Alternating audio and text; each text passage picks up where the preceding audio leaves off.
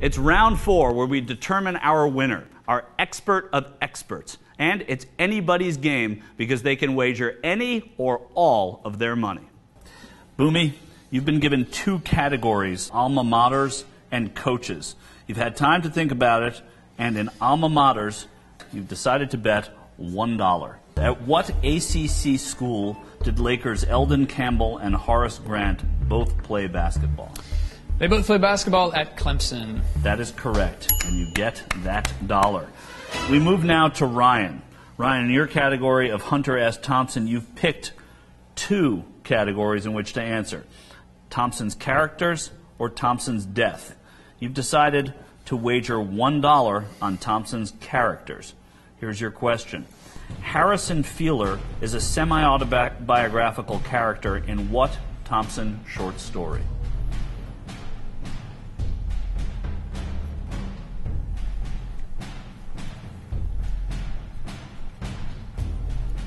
I'm going to say Fear and Loathing at Elko.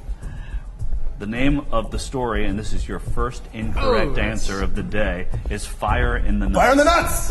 Yes, indeed. You only bet $1, but you have now slipped into second It's just place. very interesting right now. It's an interesting thing. And we move now. Stefan, your expertise is game shows, your categories, cable game shows, and Deal or No Deal.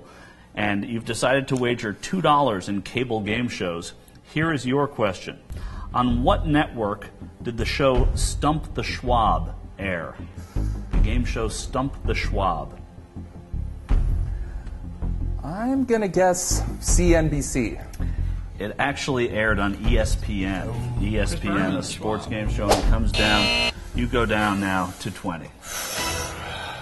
This is your last chance to make money in this game. It still remains anybody's game. We're going to start with you, Stefan, because you decided to bet only $2 again in the category of Deal or No Deal. How many briefcases did contestants choose from on Deal or No Deal? How many briefcases?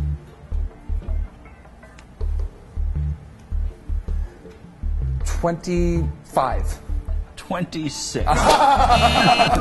You forgot one briefcase. It takes you down to 18. You're still alive, Stefan. We go now to Boomy. Now, Boomy has bet $15 in the category of coaches. Not the win. Wow. Okay. $15 could take you to 47, Boomy. That's an unbeatable number if you get it right. Well, I would hope so. Tell me, Boomy, who was the last Lakers coach to win NBA Coach of the Year? The last Lakers coach to win NBA Coach of the Year, I'm going to say that was Del Harris. That is right, $15. Yes. Brings them up to 47. Decent. So you think it's out of reach just by looking at that, but I just looked at Ryan's wager. I just looked at Ryan's wager, and he wagered $30. He could go to 61 in the championship and become the expert of experts, or he could go down to $1. This is the category Thompson's death. Yes, and perhaps mine. Ryan, what 2 U.S. senators, one sitting, one former, attended Thompson's funeral? What 2 U.S. senators, one sitting, one former, attended Thompson's funeral? I'm going to say John Kerry is the sitting one, and George McGovern is the former one. And that is correct. Yes! Expert. Yes! $61. Thank you. Way to go, Ryan. Great game, players. We're going to be back with our hardest question in the world.